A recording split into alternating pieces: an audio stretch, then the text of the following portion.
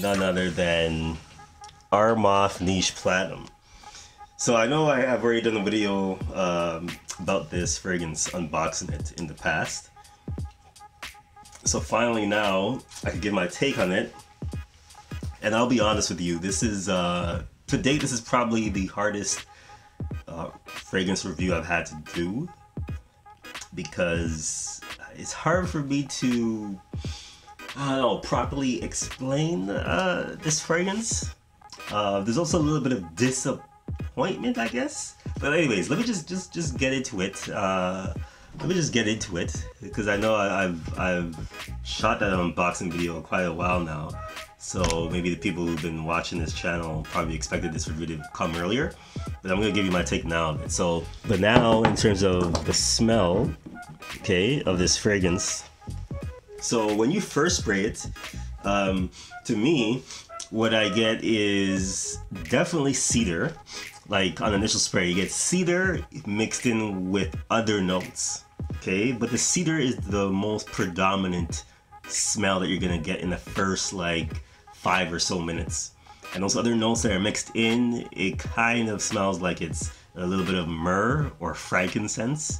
So I guess like a smooth incense smell, as well as some spices. Although when you look at the notes, which I'll put up right now for this fragrance and notes, like I said, when you first spray this, I'm getting the cedar right away.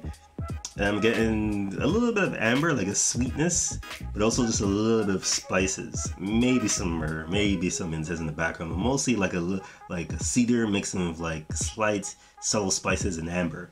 Okay, so after those first 5 or 10 minutes, this thing might trick you into thinking that it smells similar to YSL L'Homme. And you could say that maybe it does a little, but really all I'm left with after the opening is subtle spices mixed in with a discreet, shy myrrh or incense-like smell, and possibly some sweetness, or I should say definitely some sweetness from amber, okay? But all of this is blended together where nothing really stands out to me. And to be honest with you, one of the reasons why I said at the beginning that this fragrance was probably the hardest to date that I had to review is because I feel like, to my nose, it's hard for me to detect this fragrance once I spray it on myself, like after the first 10 or 15 minutes. After the first 10 or 15 minutes, it doesn't feel like I'm wearing much of anything after I spray this on myself. Like my nose, I think, gets anosmic to this scent for some reason. So I could spray myself like 8 times and it doesn't feel like I've overdone it. Maybe other people around me might be able to tell, but I personally can't smell it as something that's performing strongly or something that's like very thick and strong in the air. When I was trying to find other fragrances to compare this to me it's like a mixture of 3 fragrances. Okay, Bleu de Chanel is one fragrance that it smells like, and it could be any of the Bleu de Chanels. I feel like it has a little bit of that cedar, incense, you know, not citrus vibe, because there is no citruses in this according to the notes, but it definitely has some of that cedar smoothness with the incense vibe in it a little bit. And then I've also got a Boss Bottled Intense from Hugo Boss vibe in this, a little bit of that sweetness, almost apple candy sweetness from it. And then also I get another scent that I smelled that kind of reminds me of this is Lacoste Yellow. Okay, so all those 3 fragrances combined, and maybe some people might even say YSL L'Homme, it feels like basically what I'm trying to say is that this scent, it doesn't smell exactly like anything else that I've smelled. Like clearly this is, you could tell that this is not, to me, it doesn't feel like it was meant to be a clone of anything, but you could tell that it was inspired by several of those types of fragrances that I mentioned. It was it was seemed to be inspired by those scents, and then it took aspects of those types of fragrances and put it into one, and this is kind of what you get. I could say that, yeah, it kind of takes all of those fragrances I mentioned and kind of does give a more subtle niche type quality to it, but in terms of a performance level, I don't think it's that great. To me, I get like noticeable 5-6 hours max. It projects for sure for at least 1 hour, but after that I feel like it's a skin scent for the majority of the time. And you know, I will also say that because this was kind of a hard fragrance for me to review, what I will say is that, you know, I did watch other reviewers who gave their take on this fragrance. Now, all the ones that I've watched, I would say that a reviewer by the name of Flex Your Face Chase, his review on this fragrance, I feel like is the one that I agreed with the most. So if you kind of want to take, like, from my opinion, again, I'm not saying that my nose is the best or anything like that. I'm just somebody who's given my opinions on all these fragrances in my collection. But from my point of view, my opinion combined with his is kind of what my view of this, you know, my ultimate view of this fragrance is. I will say that yes, it does have a bit of a candy, hard candy smell to it.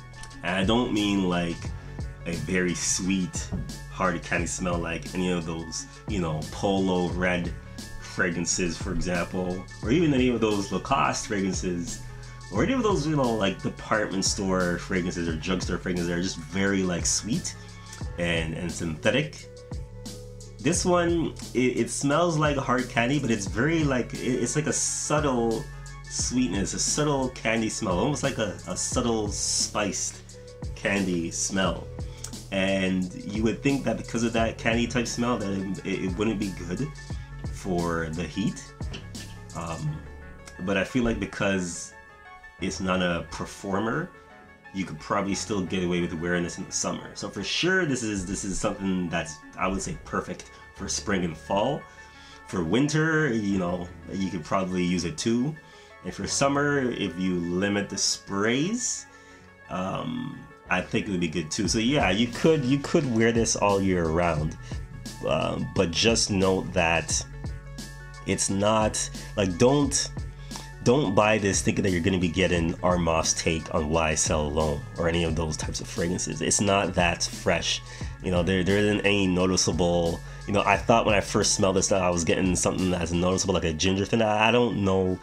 To be honest with you, I can't feel like I pick up anything specifically that's ginger here. And for sure, there's no citruses here. As I just showed you, there's no citruses in the notes. So you're not going to get a scent that feels as light or watery or citrusy fresh as YSL alone or any fragrance like that.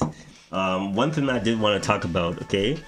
This fragrance, judging from, you know, what I've seen online, I don't think this fragrance is in production anymore.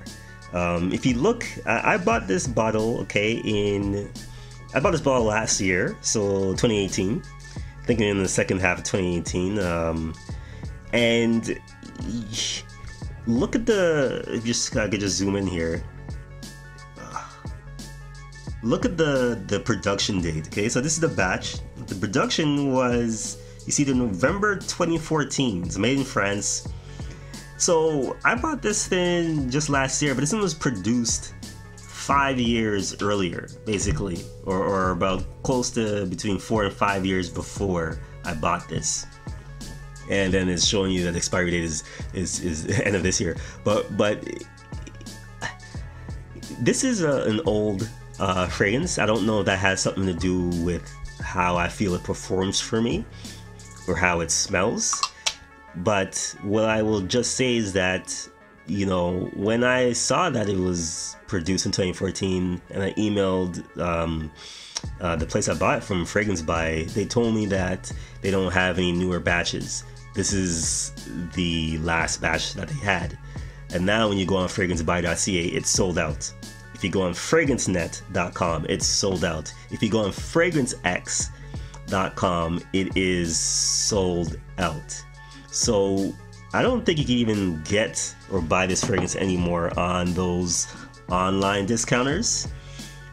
Basically, you can only, if you really want this scent, you could only get it at, as far as I know, Amazon or eBay, right? So just keep that in mind with this fragrance. This scent, to me, is nothing special. You can use the 30 to 40 bucks Canadian that is going to cost you to buy this 90 milliliter bottle, and it only comes in one size. And I think it's what is this, eau de toilette? It's an EDT, eau de toilette. And it costs like 30-40 bucks, 40 bucks I think Canadian, for this. I don't think the smell is nothing special, okay, to warrant that price. I think you can get other smells that are more interesting from Armaf, or even from many other fragrance brand. To me, there's nothing about this that stands out or that's interesting enough to buy a full bottle. In my book, if you are dying to get your nose on this, I would recommend getting a sample, a vial tester only, just to try it out first.